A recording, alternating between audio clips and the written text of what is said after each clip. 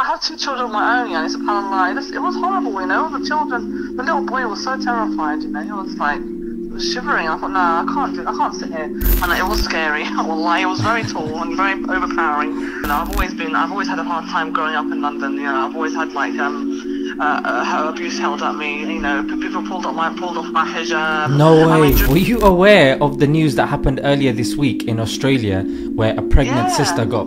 I was actually. Yeah. Whoa. Let's just say worst case scenario. If you were stabbed at doing what you were doing, would you have any regrets? No, because that's what Allah subhanahu wa ta'ala written for me. And look, mashallah, how Allah's honored you because of your patience and, you know, because you used your hardship to remove someone else's hardship.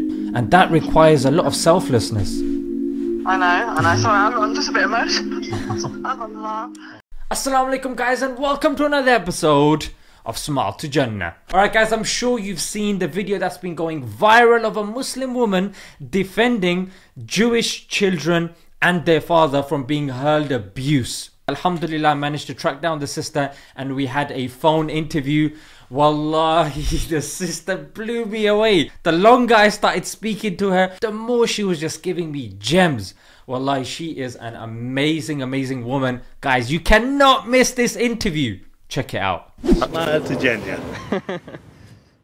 I am mega excited to tell you about our sponsor, My Ilm, a Netflix type app for kids that has loads of Islamic cartoons and videos with no dodgy adverts, music, and it's overseen by scholars. Yours for a modest $3.99 a month. Mate, it's daylight robbery. Let's crash the app by downloading it like crazy, guys, yeah? Assalamu alaikum. So, sister, I mean, you got loads of interviews lined up. How are you feeling? You're famous. Oh God, no, I don't want to be such a liar. It wasn't something that it wasn't my intention. I didn't know the man was filming, to be honest with you. So it was very surreal, to be honest with you. You know, subhanAllah, you know, everyone has our differences. And I didn't even mention it to the abuser. I said to him, lakum dinakum waliya din. If you're a person of the book, that people practice their religion and freely, peacefully, you know. I did mention that, but obviously what happened is they filmed it at the beginning, but then afterwards they shut the telephone.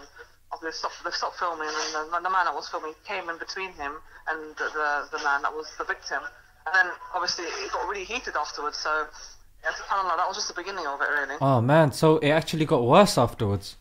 It did, yeah, because he came into my face and he was quite he was shouting in my face, and I did panic a little bit, but you know, I was just saying, you know, astaghfirullah, you know, I was saying, you know, all sorts of du'as. Oh, you did du'as? Yes, of course. You know, I was saying, la hawla wa la quwwata illa billah, you know, all that kind of stuff. It was in my head while he was coming up to me, because, you know, subhanAllah, you know, when you put in that situation, you don't realise the impact that you have, and that this person can actually come and, you know, he can attack you. You know what? I have faith in Allah subhanAllah, you know, I always know that Allah subhanahu wa ta'ala never left me on my own, so, you know. Allahu Akbar. That's amazing. But you know what, sister? When I was looking over the footage, the thing that stood out to me the most was as soon as he told the other guy, look, I'm not a pastor, you know, back off, otherwise I'm going to lamp you in the face. Yeah. And then he looked towards you. That's the time you decided to start talking. And I was like, exactly. Allahu Akbar, like that's probably the worst and riskiest time to start your dialogue. But that's when you started. Oh, I don't know. My husband is so angry with me. I have two children of my own, yani, subhanAllah. It was horrible, you know. The little boy was so terrified, you know. He was shivering. I thought, no, I can't sit here.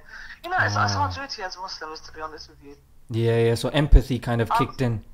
Alhamdulillah. But I was going through the headlines as well. I took a few screenshots, and mashallah, I think 4 of them: Evening Standard, I think Metro, Sky, and I think another newspaper. All of them, mashallah, have got the word Muslim in the headline. And sister, it's amazingly positive. And especially, and sister, I was also wondering, were you aware of the news that happened earlier this week in Australia, where a pregnant sister got... I was actually. Yeah. Whoa. Okay, sister, that's what went through your mind, because I'm thinking after seeing that go viral, and then you're, you know, facing up to this guy who's just threatened somebody else, like. Yeah.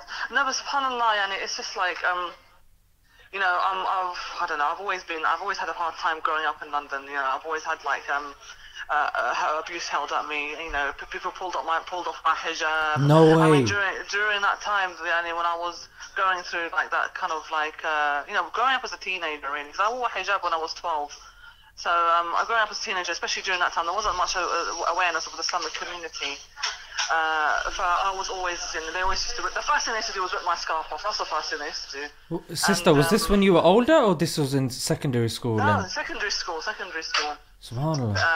And I used to get a lot of even like the male, the older boys. They used to also kind of like abuse me as well. But alhamdulillah, I think through that experience is what has actually made me a strong person. I feel like subhanallah, I've been through a lot of my life. And by the will of Allah, it's made me much stronger as a person and as a Muslim as well. You know, I think subhanallah, Allah doesn't put you through tests unless it makes you a better person. And I would, subhanallah, injustice is something I always stand against. Injustice and dhulm. And Allah subhanahu wa ta'ala always mentions it in the Quran that dhulm, Allah subhanahu wa ta'ala doesn't allow it on himself, so he will not allow it on anybody else. So I've always lived by that kind of motto, do you understand? Yeah. Alhamdulillah. Alhamdulillah. And also, sister, what's also profound is a lot of people have this misconception that Muslims hate Jews per se. Yeah, subhanallah. And what's very interesting is the support that you've received from the Muslim community. I mean, had it been something that was in our scripture that we were encouraged, you probably wouldn't have received this much support. I mean, how much support have you received from Muslims? I have, and that's what's overwhelming, subhanallah. I thought, okay, I know that I'm gonna get. I didn't even know I'm gonna get praised for what I did. Subhanallah. I don't like anyone praising me. At the end of the day, and subhanallah, and I don't want to be like proud or anything. Because at the end of the day, I didn't do much. What did I do? I didn't do what there's a lot of much more better heroes than I am in this world. But if it gives that glam of hope for the Muslim community that we stand up to this kind of stuff, and it shows us because I'm always a supporter of showing Muslim people in the media a good kind of like a good light, a picture, a good picture because it's so everyone's so negative. I get so angry, when I see negative comments on Islam and how people try to say things and everything like that. It's not nice. So I thought, alhamdulillah. I mean, the reason why I wanted to take these interviews and do all of this is to say, let's push this forward. Let's give a good positive view of who Muslims are and what they truly believe it means to follow Islam. 100%. And you know what? Like you said, you didn't want to be famous, but just practicing your religion, as we're encouraged. I mean, we give long lectures, but I mean, practical dawah. Just practicing your religion can have such a profound impact. Subhanallah, it is. My mum always used to say to me, there's a hadith of the Prophet ﷺ when he said, if you see something, you have to change it physically. If you can't change it physically, you change it with verbally. If you can't change it verbally, you change it with the heart, and you dislike it in your heart, and that's the weakness of Iman. And subhanAllah, we put in this in a non-Muslim country, we have to be an example. But then also another thing is that I want to, we live in London, this is where I was brought up. This is my country. I'm originally from my mum and my dad are from Libya. I mean, I speak Arabic and everything, but I've already been there 6 times. I don't know anywhere else apart from England. Do you know what I mean? This is my home, and I want to show them that this is my home. This is my city. MashaAllah, sister.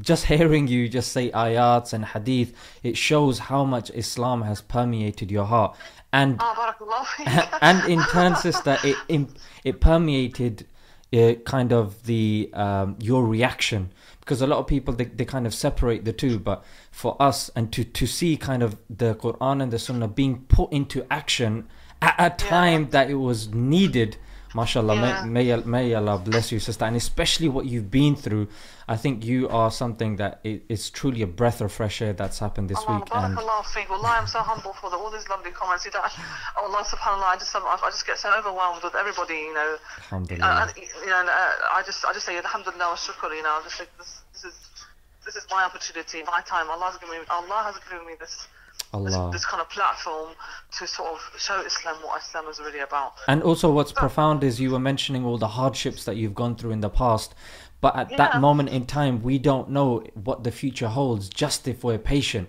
And look, mashallah, how Allah's honored you because of your patience, and because you used your hardship to remove someone else's hardship. and that requires a lot of selflessness. I know. Sorry, I'm just a bit emotional. Subhanallah.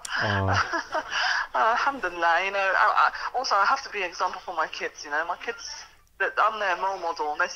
They only see me and my husband. So you know, we have to show them how it is to be a proper Muslim, and how it is to be a proper citizen. Sister, wallahi, because I make videos as well about current affairs and what's going on. Wallahi, Allah give you the strength to do that, wallah. I've got your full support. Whatever you want me to do, I don't mind doing it.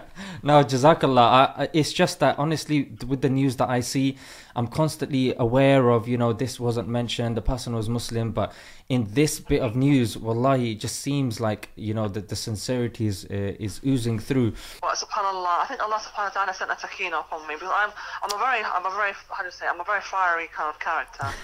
So I have a very fiery character, yeah, and if I see injustice, I do actually get quite upset. But subhanAllah, Allah sent like the sakina on me that day. Allah. I don't know how He did it, but subhanAllah, He did it, and He gave me a sakina, He gave me the patience.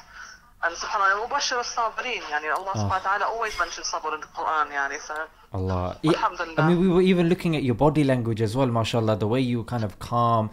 I mean, your facial expression, the way you were kind of communicating with him. So yeah, it was definitely evident. It was definitely evident. Yeah, he actually, when the video is shot, he actually he actually came up to me and goes to me, what about your people? Okay, your people, look where we are in a public transport. What are you going on about? And it was scary. Wallahi, it was very tall and very overpowering. Sister, have you done self-defense? Well, my brother used to do kung fu, so he used to teach me. Oh, and nice. when I was in school, I had a lot of self-defense. I had to self-defend myself physically. Because it was subhanAllah. I mean, my dad took me out of the public school and put me into King Fahd Academy. I don't know if you know it in London. I've heard of it, yeah. Yeah, so he put me there because of my safety, really. That's how bad it was, to be honest. It was quite. So I had to learn self-defense at a very young age. But I would never ever like go hit somebody just for the fact. I would self-defend myself. Exactly, not to provoke them. I would never start anything. If you follow any of my accounts, I don't like putting pictures of stuff up on myself. I don't like to be in the limelight. I'm not a very social media person. I like to go on there just to look at, you know, Islamic videos. Just to look at like Smile to Jannah and stuff, isn't it? Yeah. I haven't really heard of you, to be honest. That really sounds really God bad. damn it! I will start following you now, inshallah. Jazakallah, sister. Wallahi, it was such a breath of fresh air speaking to you, hearing about your experience, and wallahi, Thank the you stuff. Very much. Jazakallah khair for calling me.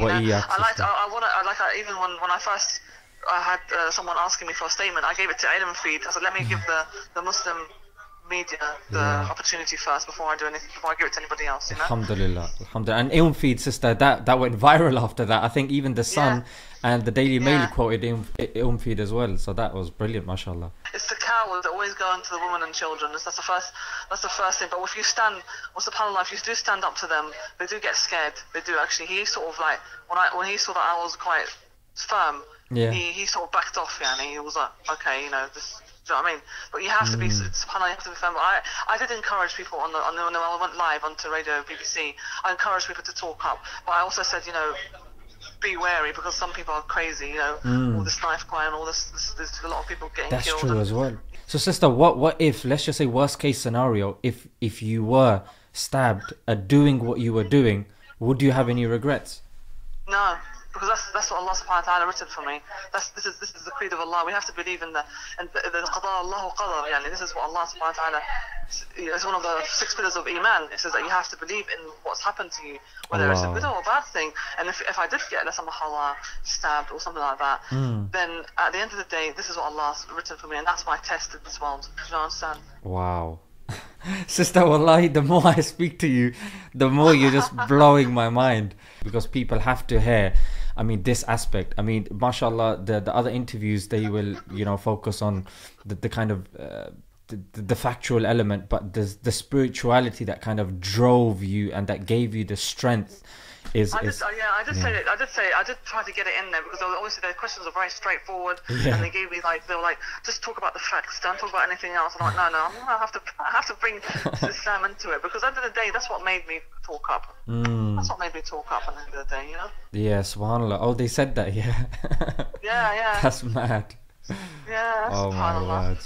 Allahu Akbar, sister. May Allah protect you, may Allah bless you, and may Allah increase you. Thank you. Your du'as, don't forget, that's the main thing. That's 100%, what sister. keeps us going, subhanallah, du'as. And may Allah subhanahu wa ta'ala bless you and make your videos something that will reach thousands and millions of people, ya Rab. Ameen. And if you need anything, any kind of support, any kind of I don't have any problem. Jazakallah, sister. Jazakallah. That means a lot. That means a lot. Wayak. Barakallahu feek. Ameen. Sister, have a lovely day, and let me know also Thank if you. you need any of my support or anything from me and Barakallahu Smile to feek. Jannah, guys.